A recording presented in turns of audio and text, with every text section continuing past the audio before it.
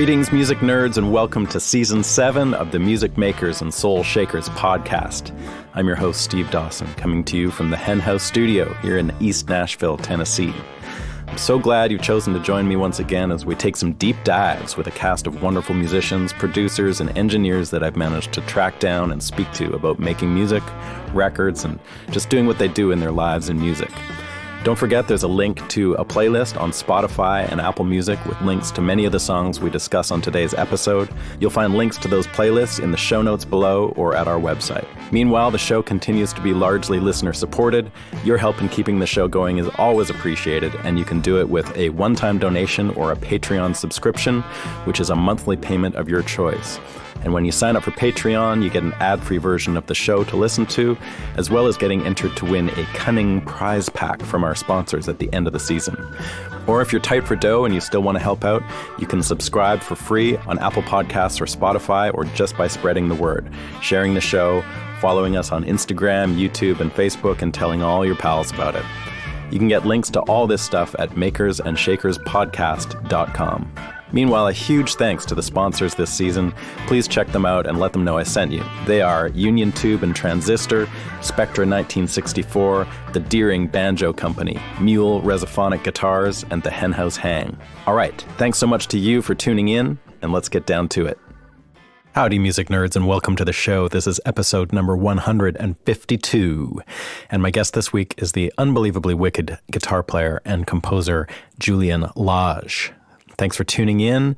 Thanks for returning. If you're a return listener, I sure appreciate you joining me this week. Things are pretty good over this way. I've been finishing a bunch of projects, mostly mixing, I guess, which is so time-consuming and so fun. I feel like mixing, even more than playing guitar or playing music in general, you really noticeably get better at it every time. Or I do. Anyway, I feel like I do. I don't know if I do. I feel like I do. And that's kind of a weird experience because I don't always feel like that when I'm playing an instrument. And I've been mixing records now for 15 years, I guess, and I'm kind of getting dialed in there. Anyway, it's always fun to do. I guess for the most part, I'm mixing projects that I've recorded and or produced and engineered, but sometimes I just get asked in at the last minute to mix something I had nothing to do with up to that point. And that's always an interesting process too, sort of peeling back the layers of other people's work and seeing what's back there. It's kind of cool. So that's me for the next few weeks in between some gigs and some guitar and pedal steel sessions here in Nashville, which I'm always grateful for and enjoy doing. And speaking of mixing, we've announced the Hen House Hang again for 2024 now, which will be in September of 24. But I'm also going to do another one in March that will be just focused on mixing because it's kind of an intense process. And I have no idea if people are going to be interested, but we're putting one on. We'll see what happens. So it's going to be a 2-day thing over the weekend of March 23rd to 24th. 6 people max, and it's just going to be going in deep into the mixing process here at the Hen House. You can get info on that and the full-on Hen House Hang, which, like last year, will be a 3-day event right here at the Hen House, recording with a full band and learning that side of it. So that's in September. The mixing one's in March, and you can get all the info at stevedawson.ca. So please check that out. What else is going on out there? Have you guys heard the new Stones record? It's pretty cool, actually. I dig it. But I have a theory about it that I've brought up to a couple people to mixed reactions, let's say. My theory is that it's not actually Keith Richards playing on the new Stones album. I feel like I know his playing pretty deeply from listening to all the incarnations of the Stones and various Keith solo projects and seeing him play live a number of times. I just don't hear him on that record. I hear someone that sort of sounds like him, but it's so in tune and in time that it kind of rubs me the wrong way. I like my Stones to be greasy and rough around the edges, and this album is not that. They blast the big riffs right at your face, which makes you think you're hearing Keith, but it's all the little nuances and stuff aside from the big riffs that really make me think that it's not him. We'll probably never know. If I'm right, they'll take that secret with them to the grave, I'm sure. But that's my theory, and I'm sticking to it until someone can convince me otherwise. And just an update here on the end of season giveaway. Our good friends at Spectra 1964, who sponsor the show, have jumped into the fray with an offering of a giveaway of their insanely good BBDI. It's a DI for live or recording that's really incredible sounding. I've got a couple here at the studio. I use them a ton, and they're really responsive and cool. So we're going to be giving the BBDI away from Spectra, plus 3 pedals from Union Tube and Transistor, and probably some other swag from some of the other sponsors, but I don't totally know yet. So the prizes are ramping up, and all you have to do to be eligible is sign up to the Patreon for the show, help us out a bit with our overhead and expenses, and you get in on the prizes. So thanks to our sponsors for that. And specifically, thanks to a couple of new Patreon members this week who were generous enough to support the show, Kenny Schiff and Scott Rempel. Thanks, guys. That's much appreciated. All right, on to this week's show. Julian Lage is truly a guitarist like no other. He's insanely creative, prolific. He has unbelievable technical facility, but also plays with incredible taste and tone and restraint. He grew up around the Bay Area of California and was a child prodigy who started getting noticed when he was just a tiny little kid, like 6 or 7 years old kind of kid. There's a movie about him called Jules At 8, and he played at the Grammys when he was 12, which is pretty nutty. And that's where Gary Burton, the incredible vibraphone player, heard him and asked him to join his band at 12 years old. So Julian ended up doing that and played with Gary for the better part of a decade. But he's also spent time playing and collaborating with people like John Zorn, Nels Cline, Dave Douglas, Charles Lloyd, as well as on the bluegrass side of things with David Grisman and Chris Eldridge from the Punch Brothers. Julian's been releasing solo albums since 2009, and over the last year released a full-length album that's absolutely spectacular called View with a Room. And then some songs that were essentially outtakes from that album but took on kind of a life of their own came out more recently, and that's called The Layers. And man, that is just an incredible album. Go check it out. Julian sort of rekindled my love for jazz guitar. I've sort of lost my interest in modern jazz guitar over the years. There's not a lot coming out that I'm super interested in, aside from maybe like Bill Frisell and John Scofield, stuff like that here and there. But Julian's records, man, they're knocking me out. He has this incredible trio now that I think is one of the great American ensembles, like right up there with the Miles Davis Quintet or the Buckaroos or the Texas Playboys or Keith Jarrett's great bands. I'd put them up there with any of those classic groups. So I would highly recommend all their albums as a trio. Julian's an incredible talent, very thoughtful human and musician. We had a great conversation about all these aspects of his career, and you can keep up with what he's up to over at julianlage.com. And he seems to always be on tour these days, whether it's with a trio or a duo of some sort with somebody or solo shows or whatever he's up to, go see him play. So with that, enjoy my conversation with Julian Lage. Well, thanks for doing this on July 4th, man. I'm Canadian, so it's not much of a big deal for me. No, things are quiet here too. Yeah, of course, my pleasure to be with you. I don't know if I doubt New York goes as nutty as Nashville does, but that's where I am. Oh, and, you're in Nashville? Yeah, I'm in East Nashville, and I think you lived close to me, and the only reason I know that is Christian Settlemeyer is a good buddy of mine, and I remember him telling me at some point that either you lived in his house or that you were or he'd found you a place to rent or something. But. Yeah, it was great. We rented he had a place on Granada that we lived on. I'm sure he still has it. He does, yeah. Yeah, but it was lovely. It was like, I send him my regards, please. Next time you speak to him. I will. I see him quite a bit. He moved here he was living in South End sort of, and then he moved up just a couple blocks away from me here in Five Points, basically. So. Oh, that's so great. Oh, it's a beautiful area. It is, yeah. So actually, before we start, I just wanted to say that new Margaret Glaspie single. Oh, Act Natural. That's insane. I just listened to it this morning. Oh, it's great. Do you have your mitts on that in some way? Are you playing on it? Are you producing it? Or? No. Okay. I was in the session. I was part of the session, just being there. But wait till you hear the whole record. It's just tremendous. It's the best. Yeah. Do you play on some of the record, or are you just no? It's you're just a fan. Yeah. Right. Yeah. Cool. Wicked. Maybe we could launch in and talk a bit about The Layers. Sure. For me, it's a really incredible record, and I might even be more drawn to it even than what it's sort of spun out of. And I'd like to kind of understand where it came from, and like I know that it was from the same sessions as View with a Room, and maybe you could just talk a little bit about what separated those tracks out in your mind from them, because like sonically it's sort of like a half acoustic record almost. I don't know if you've if you sort of thought of it that way, or but if you could maybe talk a little bit about the project in general and just sort of like what the hallmarks of those tunes are. Absolutely. Well, thank you, first of all, for saying that. I'm glad you, that it resonated with you. I like it too. I think it is weirdly quite different for being conceived of as a whole body of music. When I was writing for View with a Room, I think we settled on. I at least historically, I have a propensity for writing a lot of music and then narrowing it down. Writing duplicates of songs, or triplicates. Like these are 3 ballads that serve a similar function, but maybe have a different feature. And so by the time we went to record, we had whittled it down to 16, and we did the whole record in about 2 days and listened back on the end of the second day.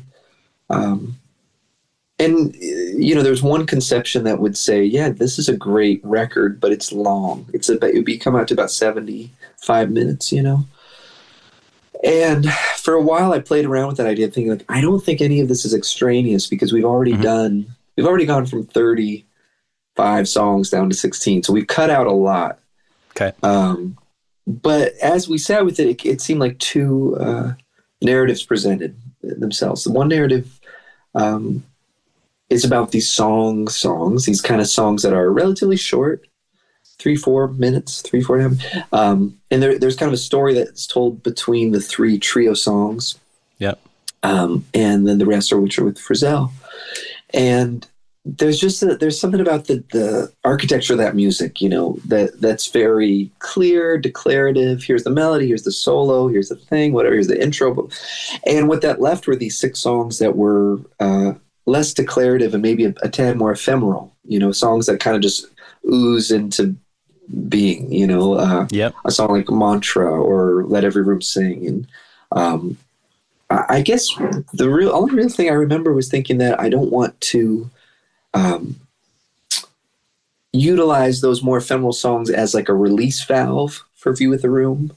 Okay. So I didn't want it to feel like song, here's our free piece, and here's song. Because I've done that on records, and there's a certain, that's a thing, but I felt like, well, it's not quite it for this. So taken as a 6-piece entity, it has its own conscience. These songs portray a different picture. And like you said about half acoustic, half electric, totally incidental. That just happened to be what those were.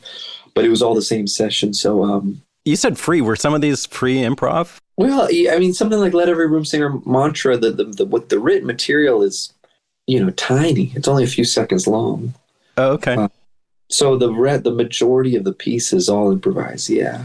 Okay. I'm trying to think of another one that's like that. The whole middle of Missing Voices. I mean, again, that's a very short song. Yeah. But in the middle, there's this kind of journey that we all go on. So, I guess from my point of view, I think of them as having a bias towards group, like free improvisation with these melodies, that kind of get us started. And when you were doing your composition, which I actually wanted to talk to you about the process of composition and arranging with your trio and all that as well, but did these feel like kind of odd ducks at the time, or was that something that kind of evolved as the process went along? Yeah, they didn't. The harmonically, melodically, and architecturally, they're relatively similar. The vocabulary is rather holistic. But isn't it so true though that songs kind of the music tells us what they need. It's not for me to say really, but I do think we all took note of the fact that those 6 songs, more so than being outliers, were. Just had these hard to define trajectories. Like each song has a beginning, a middle, and an end on the layers, but not in an obvious way. Like even like we were just talking about, where you have 3 of the pieces on the record I think of as free improvisations with these melodies at the beginning and the end. You know, there were other takes of those pieces with different improvisations that didn't at all coalesce in that way. Right. Yeah, I bet. So, so absolutely, there's data that you get, I think, only once you've lived through recording it. And then you can go, oh, wow, I thought this represented something to that record. And in reality, it had a whole life of its own. So what about a tune like Double Southpaw, which to me seems more composed and arranged? Yeah, you're right. You're right. Is it, or am I? No, you're right. No, you're 100% right. That's a tune. You know, it's a lead sheet kind of song. Yeah. I write with pen and paper, pretty religiously. So I think of things in the size of the paper and then the disposition. So, you know, all the songs on this record were landscape charts. Oh, okay. You know, and when you write, for me at least, writing landscape, there's a different perception of the architecture versus a lead sheet. You know, maybe with a landscape, there's a more sense that, okay, this is a journey because you see the top left and the bottom right of the page, and you can kind of follow this musical essay. And then there are lead sheet style songs, which are usually up, you know, vertical, and kind of like you'd see in a fake book. And those are songs to me that look like the way they sound when you look at the paper, and they usually look more comfortable on a vertical piece of paper. Double Southpaw is kind of like that. It's like, I think the structure is A1, A2, B, with a little extension. And so I just remember that one laying it out horizontally in landscape and thinking, yeah, this is more of a vertical song, but we'll just try it out, you know? I love that. That's cool. It's cool. And it's a bass feature, you know? I don't take a solo on it. It's Jorge's feature. So each tune kind of has something distinguishing about it. Is that something that you bake into the composition end, or is that something that you're playing the tune and Jorge jumps in and you're like, yeah, that's what we're going to do? Or like, where does those decisions get made? Who knows? I mean, I think it's both. In that case, for one, it's acoustic and there's no drums.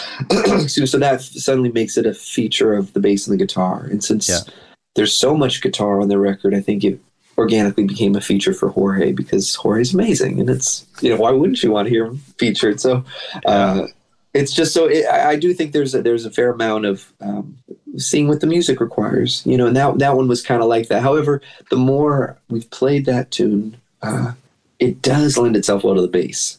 And it lends itself also to the way the guitar accompanies. I'd rather be the accompanist on that tune from a guitaristic point of view than the soloist necessarily. Except when we play it as a trio, and then I think the bass solo makes less sense. So, you know, things like that. So is the fact that it came out as a duo with you and bass, was that a decision that you made as a producer, just saying like, we're going to have this moment where the drums split? Or like if you've been doing the tune as a trio as well, like what made you say, well, let's do this one as a duo? We had tried it quartet with Bill in rehearsal. We tried it trio. And then Jorge and I played a lot of that music duo. Probably most of that music was all rehearsed with just me and Jorge. Okay.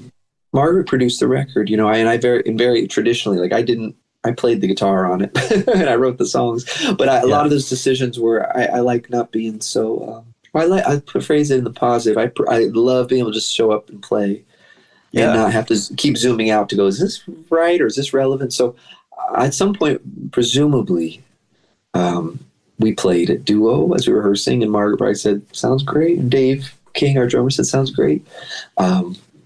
So he probably wanted a coffee at that point in the day or something. Yeah, exactly. Who knows? So I don't have the credits for this. So Margaret is the producer of both records then, View with the Room. Yeah. And she did Squint as well. Okay. The previous record we did for Blue Note. How's that working with your wife in the studio? Pretty great. It's obviously working amazing for you. Well, I can't speak for anyone else's relationship, you know, so I don't know. But Margaret's Margaret Glaspie, you know, she's an incredible force of nature creatively. And so yes, she is. It's a privilege. And she's not just my producer, she's producing, you know, Frizzell and Dave and Jorge and all of us. So her ability to look at the music and be unimpressed by maybe any window dressings is great, because I think at the end of the day, she's one of the great storytellers. And if the songs are telling a story or feel evocative, then we're on the right track. And if we're getting into the weeds about something that's cool, but not the point. She's very comfortable saying, that's not the point, you know, try this or try that. So it's fabulous. I mean, we've been lucky though, you know, we've been musical partners in crime for 15 years, better part of 15 years. So that's definitely at the root of our connection. That makes a huge difference when you know somebody's music that deeply and you've got that musical connection that goes back. It's easier to communicate in the studio, I think. I think so. I feel very privileged to work with her. Yeah, cool. Both these two records are essentially your current trio, which I want to talk about, like the functionality of the trio as a concept, but it's like the trio plus Frizzell. And I know you've kind of worked with him quite a bit now over the years, and I guess with him being back in New York, you probably see him fairly often. Tell me about how that came about. Was that like a suggestion by somebody, or did it just happen naturally, or did he just show up at the studio and say, "Okay, I'm here"? I'm here. Yeah. I mean, it started with a discussion with Bill. I had been thinking about how to expand the orchestration of the band, the trio, without it really leaving the intimacy of the trio. And Frizzell is the perfect choice, you know, as someone who is empathetic, masterful, can jump into a scenario and contribute, but not take away attention from kind of the pillars of the music. Yeah. And so when he and I spoke about it, I was rather apologetic because I said, you know, Bill, this is crazy. Like, we've been playing a lot of duo together, a lot of stuff, a lot of Zorn records, myself and Bill and Guion Riley. We have a trio plays. I think we made 6 or so records of that in the last couple of years. We've played in Charles Lloyd's band together. We've played a lot, you know, and we both come from Jim Hall as far as kind of a mentor figure. So I was saying that to Bill early on. I want you to be a part of this, but I feel weird because it's not a duo record. We're not really sparring partners. And he was, much to my relief, very understanding. He said, no, I don't think we're going to play Autumn Leaves duo or do our thing. It's your record and I'm going to play rhythm, basically. And I was like, that is what I'm looking for. And so he said, great, I'll bring, you know, a telly, a baritone, a jazz master, a J45, and all these different guitars. And we'll kind of set up a sonic realm so you can just kind of do what you do and I'll fill it out. And that's no small feat. It's incredible. So it started with that conversation. And then I had been writing with him in mind. And then we just rehearsed it the day before we recorded it. And it was at that time that we kind of dialed in which guitars made sense, where he enters, where he's out, you know, or just orchestration stuff, arranging stuff. And also which songs he wouldn't play on. Like those 3 trio pieces where his omission is as much a sign of his musicality as the tunes where he's playing, because he said, no, I think this only clutters it. You got it. Okay, cool. And then the next one would be like, no, I think I could add something with baritone, for example, or whatever it might be. So yeah, it was a dialogue. Did that need much input from you or Margaret, or was he pretty much right on the money? No, he was right on the money. He knows what he's doing, that guy. He's the baddest. Bill Frizzell's the baddest. He knew exactly. And it takes shape in the studio, as you know. Well, it's like it's kind of like the theme of our conversation today that I'm noticing is you take your cues from the situation, you know, not from necessarily a premeditated agenda. It's good to have an agenda, but it's also, at least with this record, you go, wow, the sum of the parts is something far greater than my imagination can really process. Yeah. And it's best that I relinquish to that, you know, because Bill would come up with things that I wouldn't have thought of at all. And I mean, that's why you call Bill Frizzell. I think if I could think of it, I would do it myself. So it's a celebration of surprise. It's a celebration of the unknown. And I'm glad it was captured on tape. Yeah, me too. For me, like he embodies this thing where, like, I'm a guitar player as well, and I had sort of tuned out guitar-based jazz for whatever that thing is. I kind of lost interest in it, and any jazz that I was listening to wasn't really featuring the guitar for quite quite a while. And then, Sure. you know, my interest in like modern jazz kind of waned and stuff until I heard the Frizzell record that like freaked my mind out was the Tales from the Far Side. I don't know if you know that record, but of it's course, like there's no drums or bass. It's just him, the horn players and stuff. And or maybe there is a bass player. I can't remember, but there's no drums. It's like a very unique, crazy record. Yeah. And that's when I kind of realized like, oh, I think the idea of a jazz guitarist is coming back into my interest realm. And then I heard your records and I had a similar kind of feel. For you, was he somebody that was like an influence? Like I know you're much younger than him, so you would have been coming up through the ranks as he was already very established and had a huge catalog already. But was that a big thing for you? Yes, absolutely. I mean, I don't remember ever a time in life where at any age where I wasn't aware of Bill Frisell. You know, it's like knowing who that George Washington was the first president. You just kind of know these. You know, oh yeah, I guess. And so there was a period where I was very aware of Bill, but I hadn't done the deep dive. You know, I was really little because I was so on it. I was very obsessive about Jim Hall, and then quickly I became aware of Bill's actual, not only playing, but writing, one of the great composers of our time, any time. And then we became friends and then we started playing together. So there's something kind of surreal about it, but I really hear you. I am a jazz guitar nerd and I have been since I was young.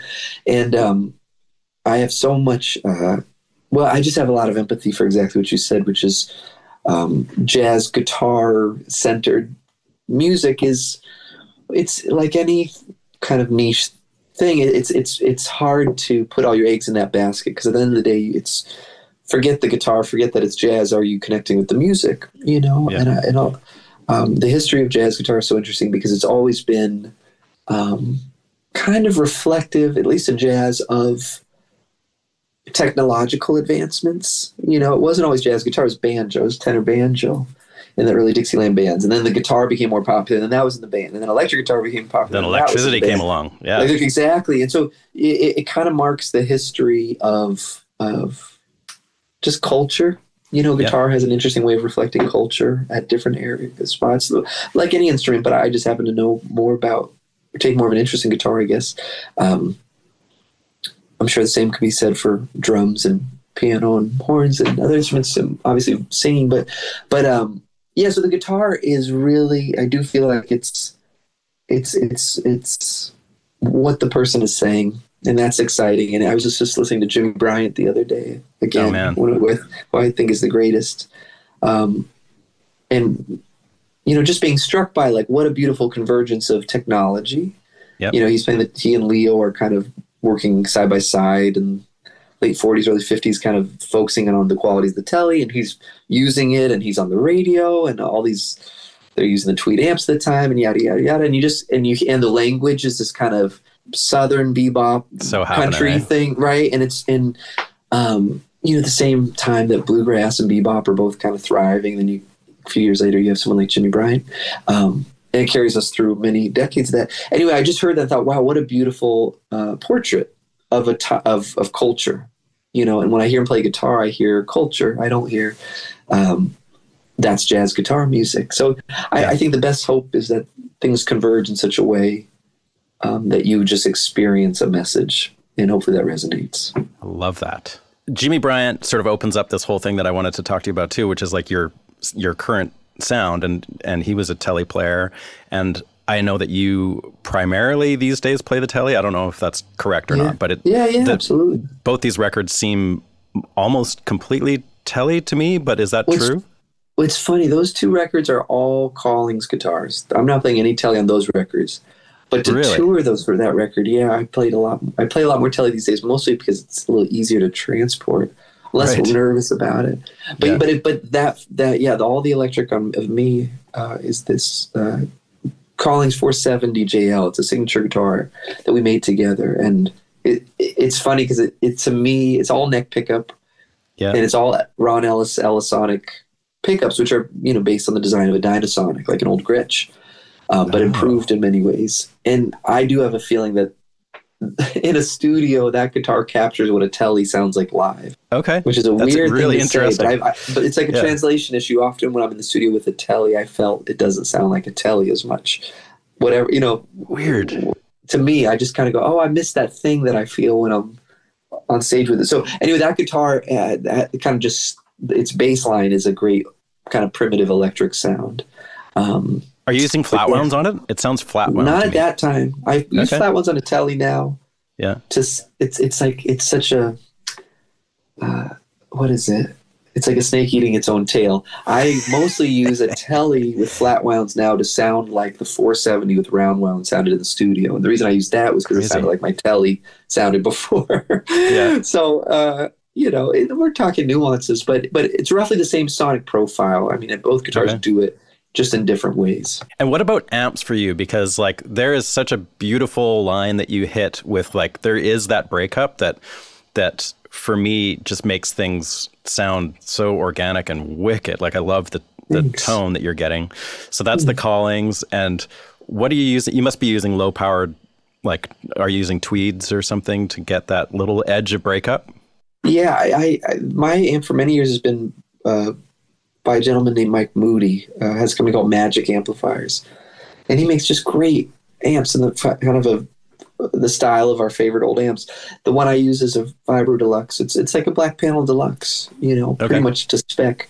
That's how the record was recorded. Then we went back and reamped it through I forget the year, 58, 59 Tweed Champ. We have a couple at home.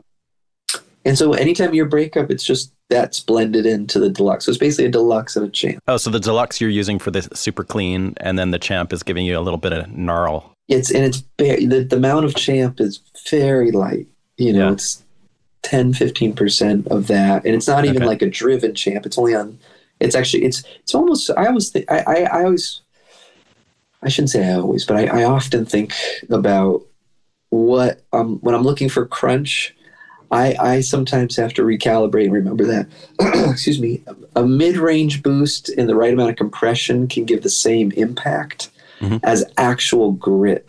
And I've been disappointed when I've tried overdrive pedals or things that are really great in and of themselves, but I kind of realize it's not actually the grit that I want, it's just the volatility. Yeah. And I think compression and mid-range are what the Champ adds. And then you put that in, surround it with the Deluxe sound, and then you have, that record is also both those records were recorded in one room with no headphones, and really very little baffling. So it's tons of bleed.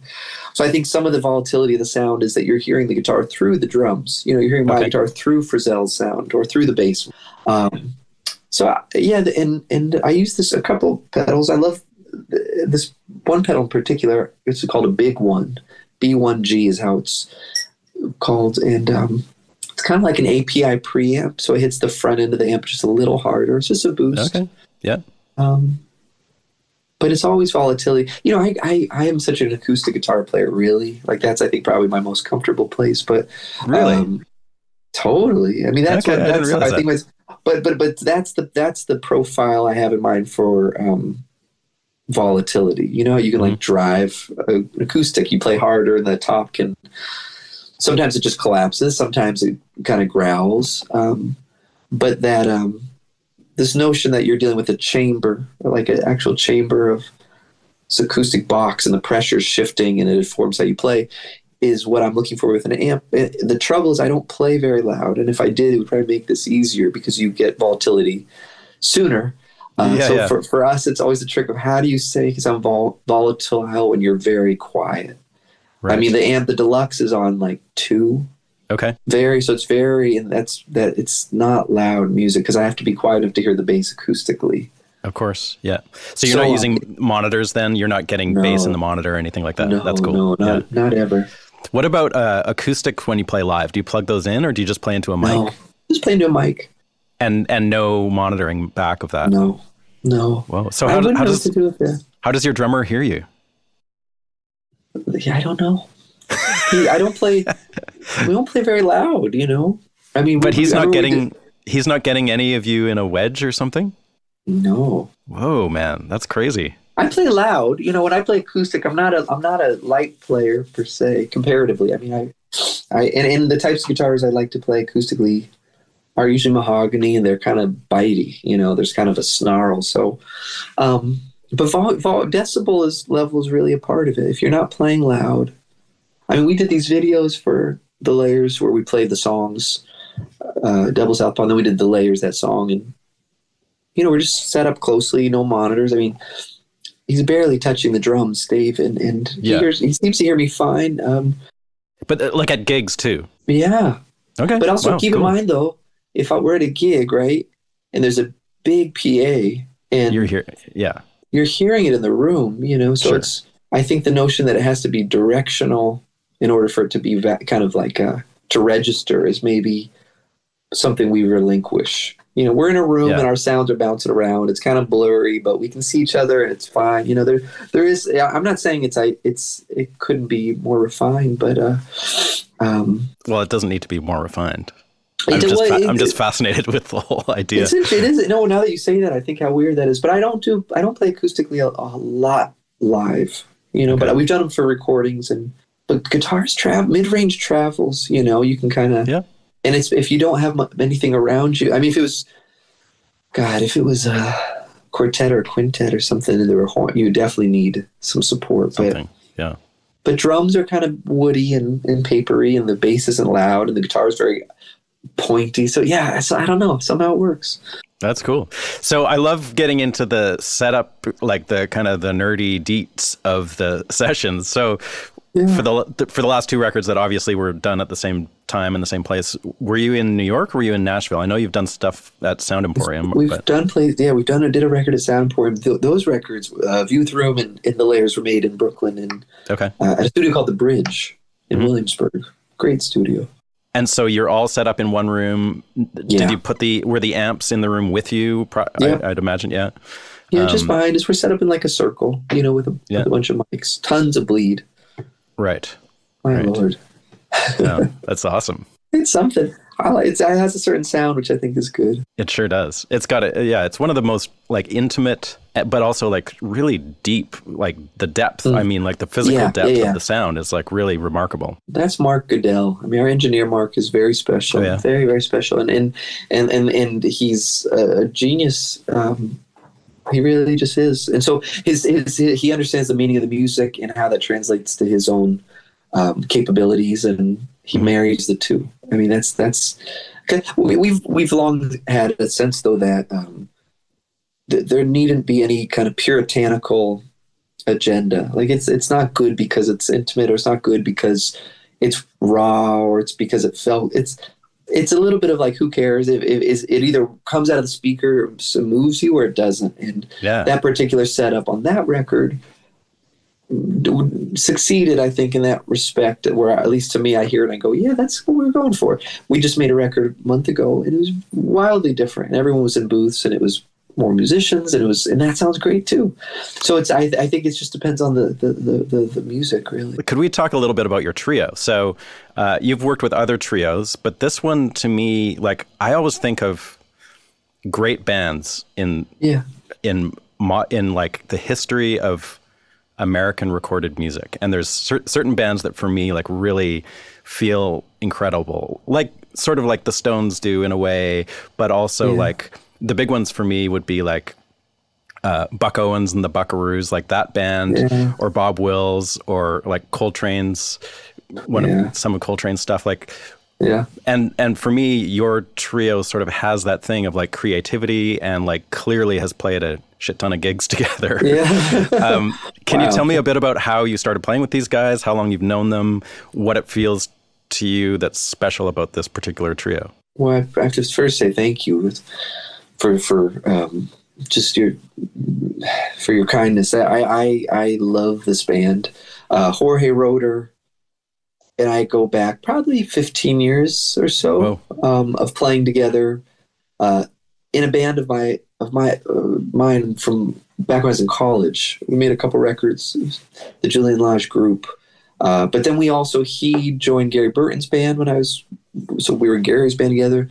Then we were both in Nels Cline's band together. We do a lot of duo touring, and then we were and John Zorn's new Masada Quartet together. So Jorge and I and we've played. Are you the same age? No, roughly. He's just maybe, I'd say 7 or 8 years older. Okay. Is that right? I think so. But you didn't grow up together, obviously. We didn't grow up together, no, but Yeah. we've been playing together a long time, and I feel very fortunate that we're kind of a team that has had the privilege of playing a lot of different music together. So it's not just the me show. It's like we're just musicians, and we're soulmates on some level, and that's means everything to me, to share that with Jorge. So the trio is, that's he and I share the longest relationship in this band. Dave King is someone I've been Bad Plus, his group, Bad Plus, and the Trucking Company, and excuse me, all these other bands. He's been a part of our bands I've been a fan of for as long, even longer, the last 20, 25 years. We started playing together in the last, sometime in the last decade, and hit it off famously from the start. And he's become this absolute force of nature, extension of, I think, what Jorge and I share. Plus, I think the combination of Jorge and I plus Dave equals something that is its own, has its own rhythm, that has its own heartbeat. And I think that's what we hear in the trio when we play. We go, wow, this is kind of the convergence of all these relationships, and just on a musical level, both Jorge and Dave are tremendous. They're masterful on their respective instruments. They're the greatest, and so it's very inspiring to play with them. And I bet. And we're lucky that we get to play together and to have made these records together. I mean, it's a real group effort. Do you find that it influences the way that you compose? Like, are you writing music with those guys in particular in mind? Absolutely. I mean, down to what tempos do they like to play? What feels do they like to play? What would push them to something that I know they do, but maybe we don't do a lot. 100%. The music's only there for them. It's not like, here are the tunes, let me see who I can get to play them. It's like it's purely for them. Yeah. Which is so inspiring, it's just so inspiring to have that opportunity. And you've had other trios too, like with Kenny Wollesen. I don't remember who the bass player was, but that was a cool trio too. Like, how does it work for you, like as a band leader and a arranger, with like working with different people? Like, what's the process of figuring out who you're going to be playing with? Or does it just kind of happen because so-and-so is available and then it really clicks? Well, I mean, I'm sure you know this dance very well, that it's about relationships, and if we're fortunate enough to be around people we have good relationships with, then the details of how to navigate the music often are supported. You know what I mean? It's not like, how do I get this person to do what I want? It's not really. So the trio with Kenny Wollesen and Scott Colley, for example, is tremendous, has its completely different heartbeat, and it moves differently, and hopefully the music supports it. There's a period where it was with Eric Dube, incredible drummer Eric Dube, and then Jorge Roeder.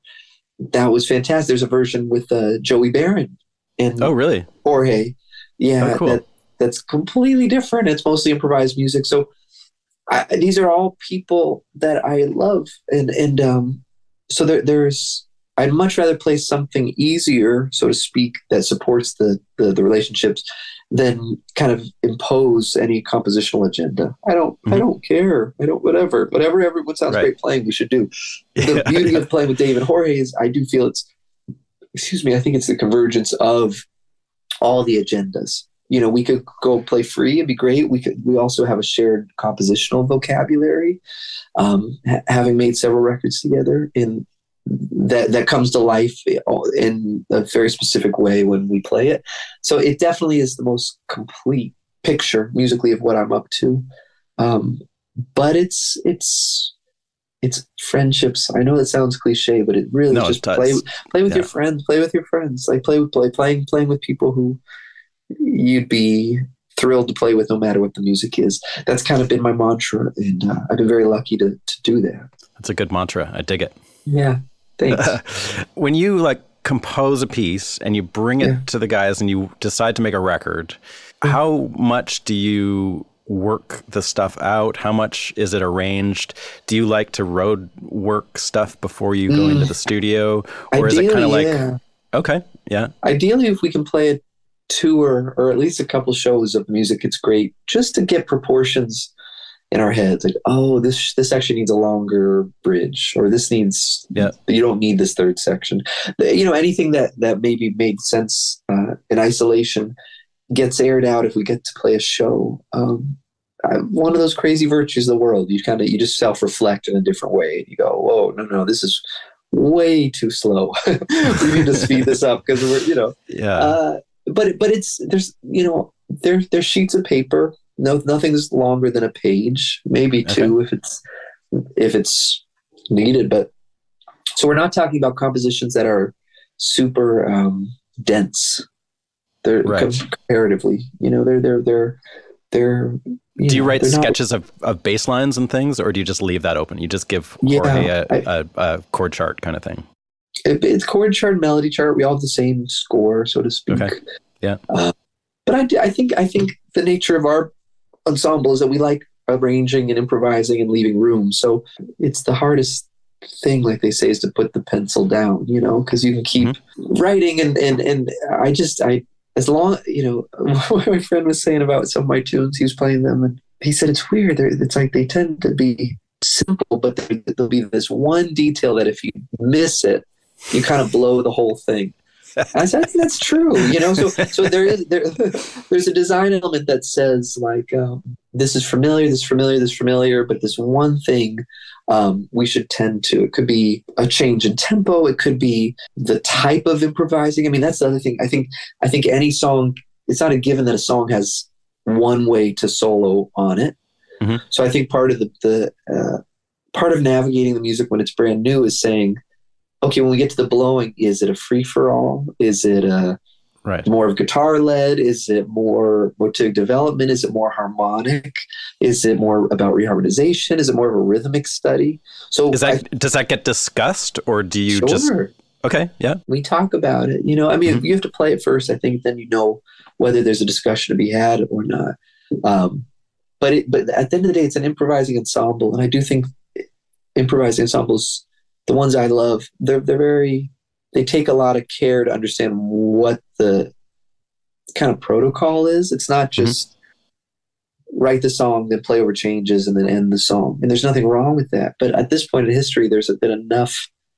You take the Keith Jarrett Quartet and you listen to them playing anything, but a song like The Wind Up, or My Song, what I'm struck with when I hear that is these are songs that could have been interpreted so many ways, but they're coming at them with a freedom, and that combined with the melodicism and the clarity of architecture is really this new alchemy. Mm-hmm. So I think any song is a matter of alchemy. It's the song plus the disposition of the band, plus frankly the interpretation.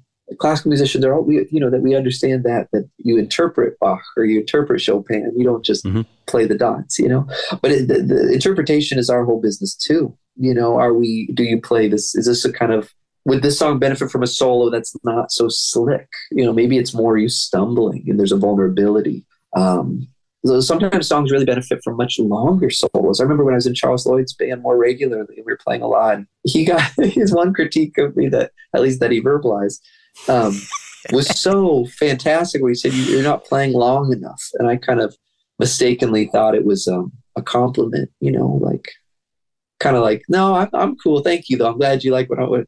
And he's like, no, really, we need you to, playing a solo that's only a couple minutes it's great that you can do it, but you're not breaking through that kind of other transcendent thing that only happens when you play long enough. Whoa. I thought, right, that's part of that's the interpretation, it's its own genre, long form development. It's the difference between a novel and a short story. And if you're out there to put out novels, you better write a novel, So I just think those things are fascinating. And anyway, so it's not to take us off topic from your question, but I do think in a way it's saying that those decisions are made collectively, and they're made from an improvising, and compositional point of view simultaneously. I understand. That's cool. It's fun. What is your composition process? Like, I'm sure it's different and it probably varies a lot, as does anybody's, but do you have a general way of working? Like, do you hear something in your head and write down the changes and the notes, or are you sitting there on the guitar farting around until something sounds wicked and then you start like kind of writing it down, or like how do you write?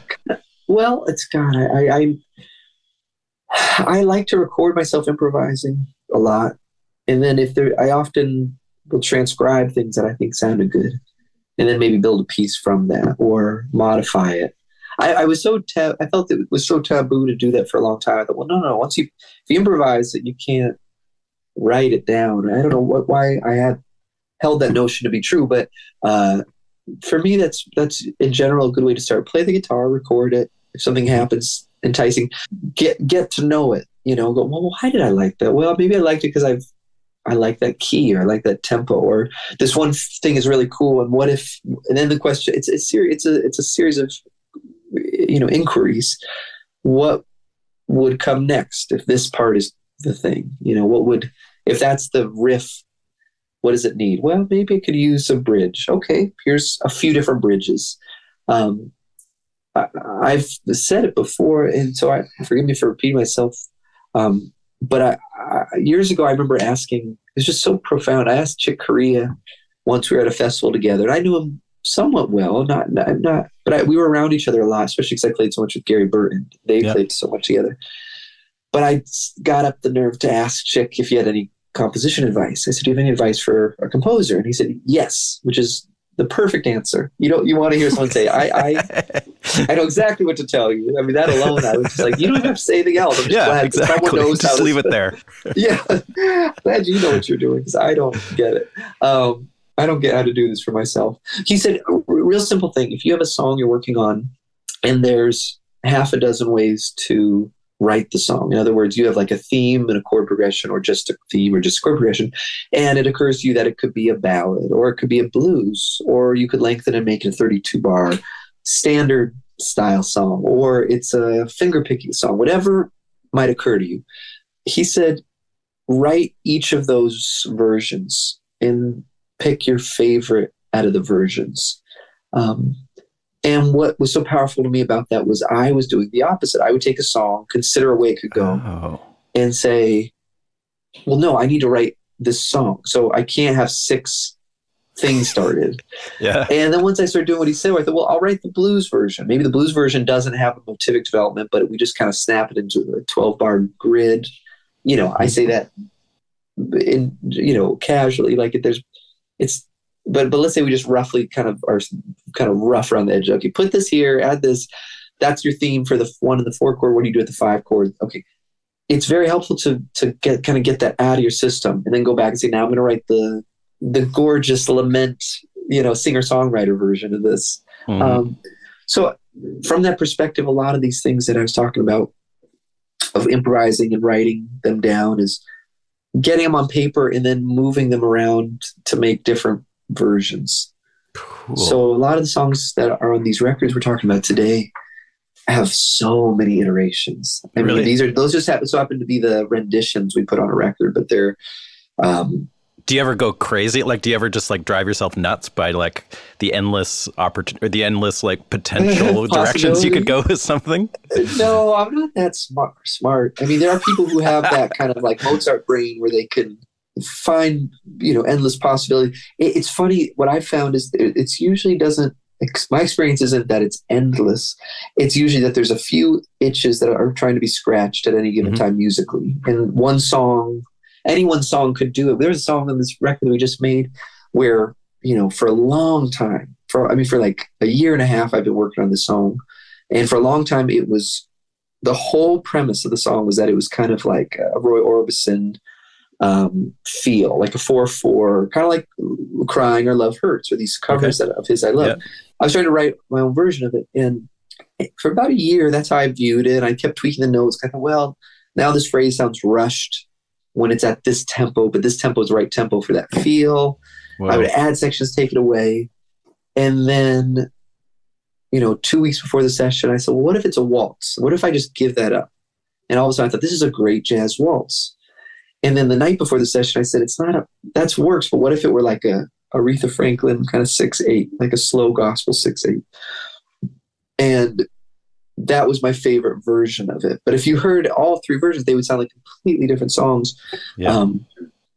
But that door is always open to, I try to be aware that it's always open, that you have a lot of parameters at play with a song. It's not just, I think sometimes there's a cultural notion that a great song is a great song is a great song. And I think there's a lot of subjectivity. It's all material is magnificent. It's part of the glory of nature and music and vibration. Okay. And so then what you do with it is really, you're trying to get to know the context in which it shines to you. Tempo, phrasing, volume level, orchestration, timbre, all these other things are very much part of the composition. And I for many years didn't believe that. I thought, no, it's empirically satisfying because of these proportions. And I'm coming to appreciate that there's so much incomplete music I've written, incomplete by my standards, that I do try it on a different guitar, and suddenly I don't have the same issues with it. And kind of go, and that's okay. It's okay that it can be easy. It can be okay to not struggle. And so I'm kind of learning that as a composer. Very interesting. Can you tell me a bit about playing with Gary Burton? Like, you mentioned some of the other people that you've had a chance to play with. I would love to just hear about some of your experiences there, and maybe, like any interesting things that you learned from him as a band leader or a composer. Like, what an incredible experience. Yeah, right? I mean, Gary Burton is a legend, a true legend. And there's not really any, there are no bounds to his influence on me, or I think the culture at large. I mean, apart from being, the leading proponent of, master player of the vibraphone, he is also one of the greatest band leaders, one of the great mentors, one of the great educators, one of the most fearless conceptual artists. I mean, if you look at his catalog, one of the things that in answer to your question, that I feel like I've learned from Gary is that he didn't ever seem to be gripping onto a single identity. He, much the way we think of someone like Frizzell or someone, who's so true to themselves that really the excitement becomes, what other context can I hear them in, and how does that shape and inform them? I always loved that country record that he did in the late '60s, the Tennessee Firebird or whatever. Oh man, it's so happening. It's amazing, Yeah. But he would do that, and then within a matter of years, he was doing a tango record with Astor Piazzolla, and then he was on all the Joao Gilberto stuff with Stan Getz, and then really driving kind of jazz stuff, and then his own band, original quartet, which was in kind of the earliest stages of fusion, with electric rock guitar, and I mean, it's just profound. So I think I look to Gary as someone who was so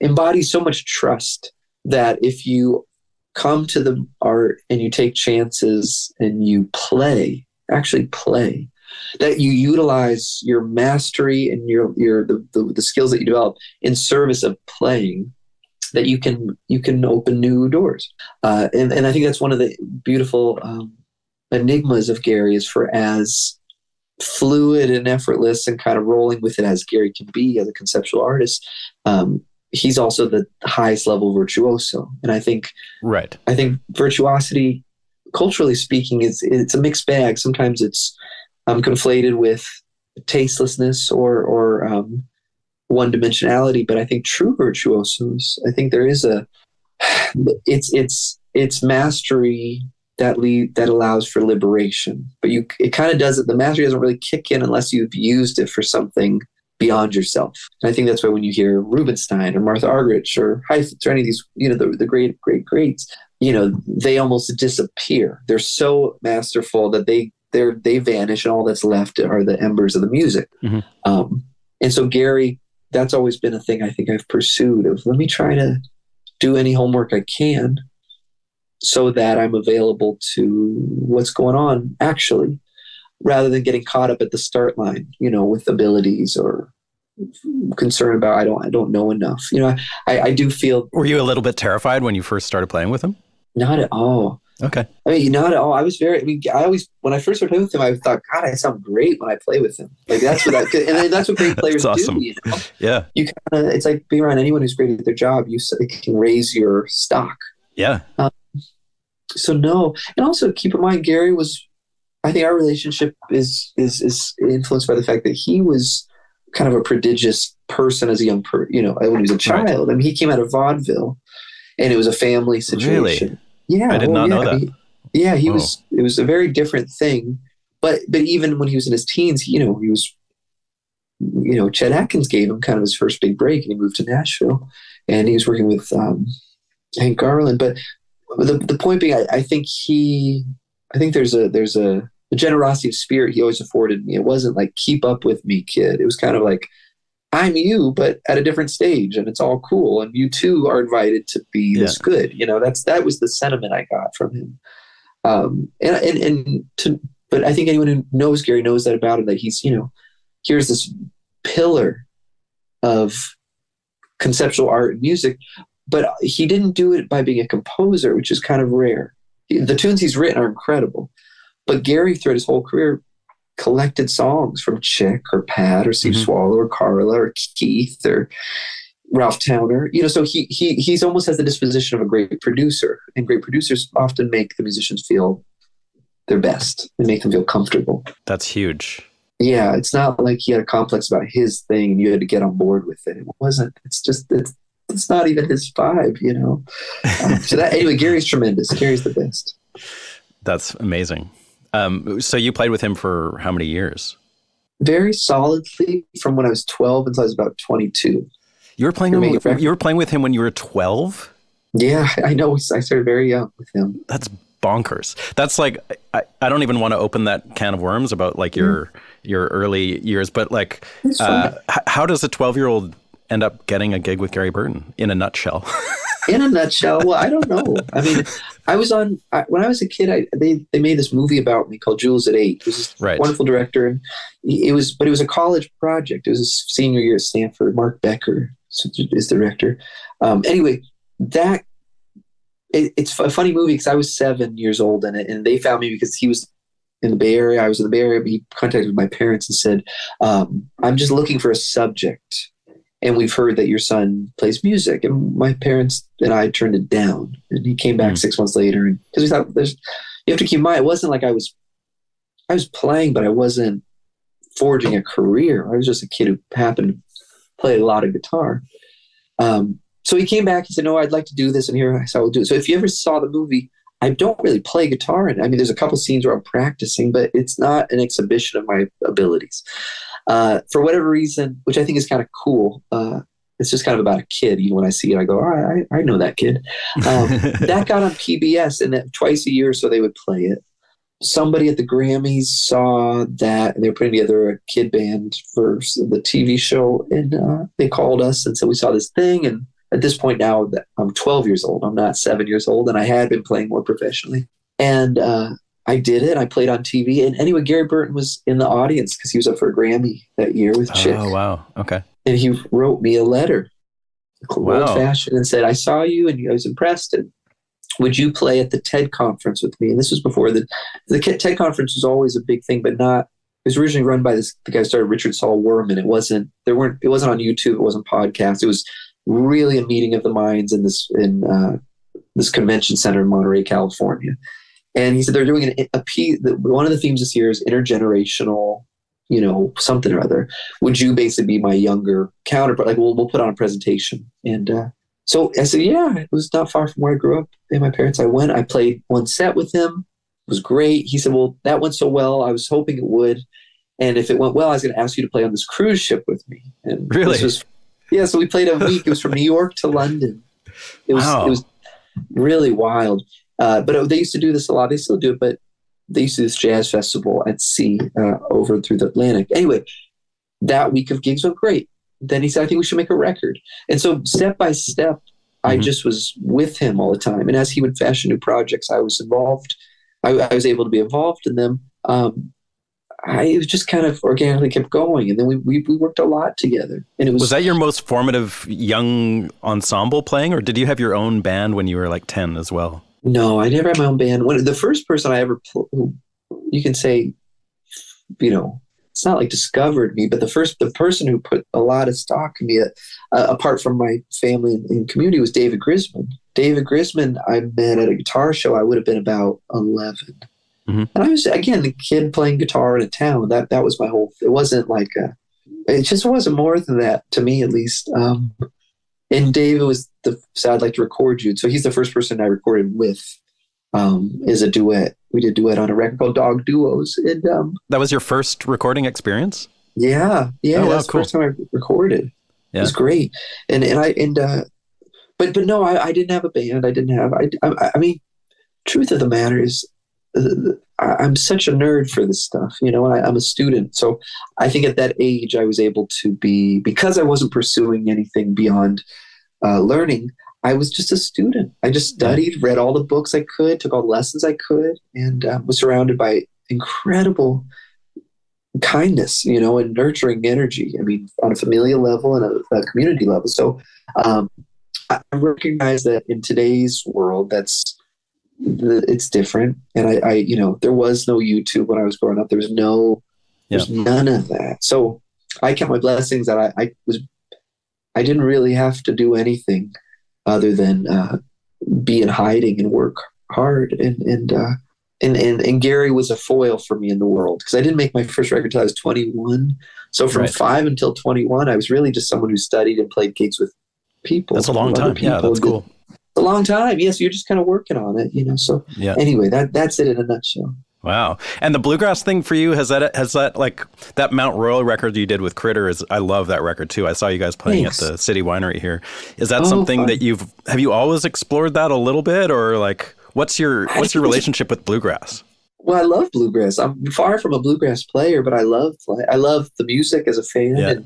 Yeah. And growing up around Grisman, I was more in dog music land than I was bluegrass. But, I would go with David to go see Del McCurry when he's in town, or he'd take me to go see Bela and the bluegrass sessions when they'd come through town. So I was around it, but not like fully steeped in it by any stretch of the imagination. Playing with Critter, Chris Eldridge, who's such a master of that discipline, is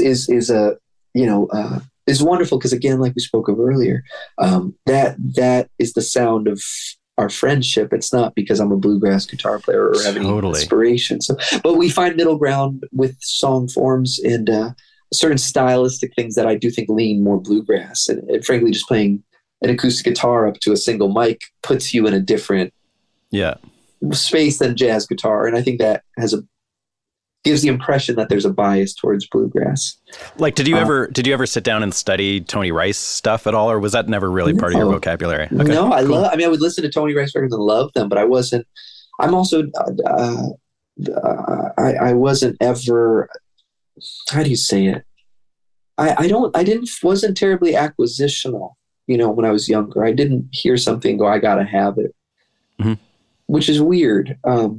And looking back, because I think for a lot of students, that's exactly how you learn. You transcribe and you metabolize. And but I would hear Tony Rice and be like, that's so cool. And then the juice I'd get from just loving it would kind of fuel my studies of theory or, jazz or whatever. But it's kind of like seeing, a different medium of art and getting inspiration. And I'm not a great mimic either. I think there are students who can actually start to get into embodying a player's style. And I'm terrible at that. I can't, it's not even close. So, hence I think I just always had a very respectful, distant appreciation of bluegrass. Right. But like we spoke of very briefly earlier, I mean, bluegrass and bebop, they were kind of developing around the same time in this country. So you see a lot of similarities, as far as music that, perpetual motion music that deals with harmony at a fast rate, short forms. It's not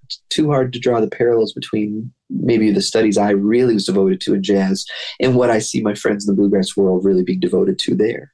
But at the end of the day, brother, as you know very well, the guitar is a beautiful connector, and the guitar allows you to slip in between streams.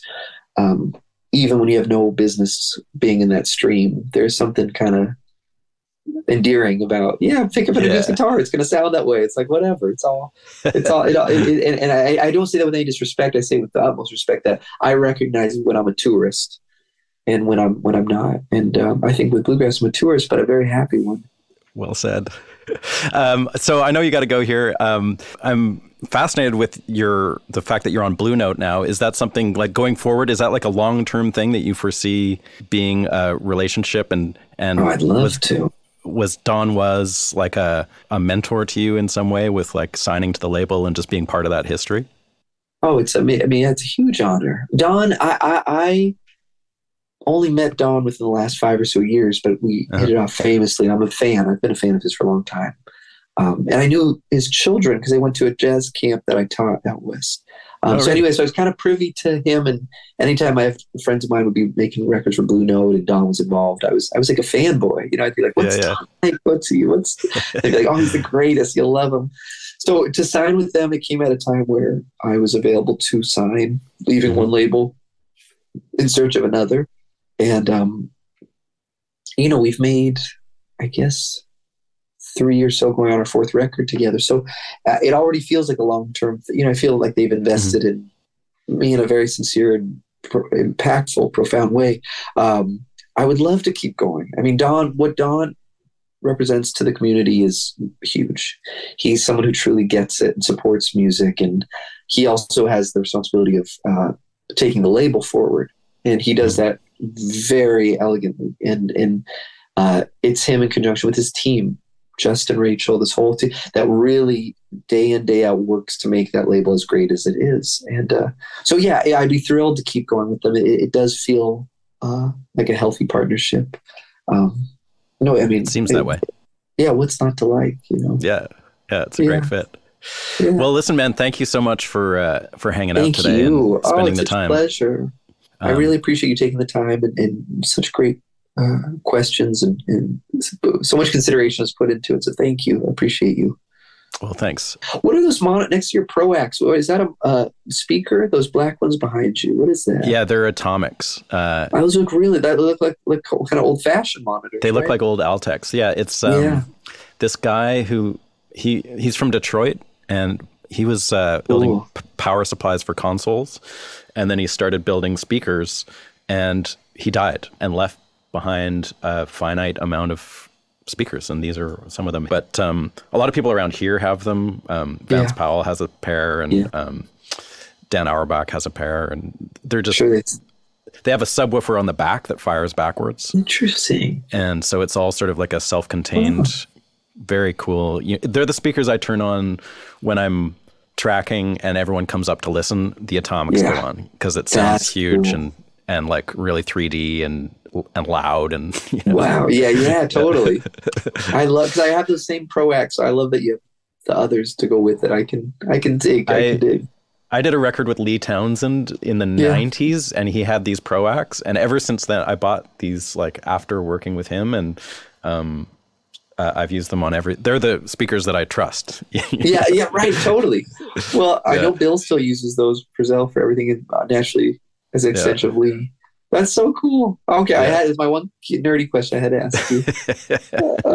Right on. Listen, thanks for taking this time, though, really. Yeah, thank you, Julian. I appreciate it, man. Best of luck. I'll see you around, huh? Okay, I hope so. Okay, bye, brother. Right. Take care. Thank you so much for tuning in and listening, everybody. Music Makers and Soul Shakers podcast is produced at the Hen House Studio in East Nashville, Tennessee. Please remember to subscribe to the show wherever you get your podcasts and follow us on Instagram, Facebook, and YouTube. You can find more info on this episode, including show notes and an audio playlist for Spotify and Apple Music at makersandshakerspodcast.com. Thank you again to our sponsors this season, Union Tube and Transistor, Spectra 1964, the Deering Banjo Company, Mule Resonator Guitars, and the Hen House Hang. Thanks for listening, and we'll see you next time for another chilling episode of Music Makers and Soul Shakers. Over and out.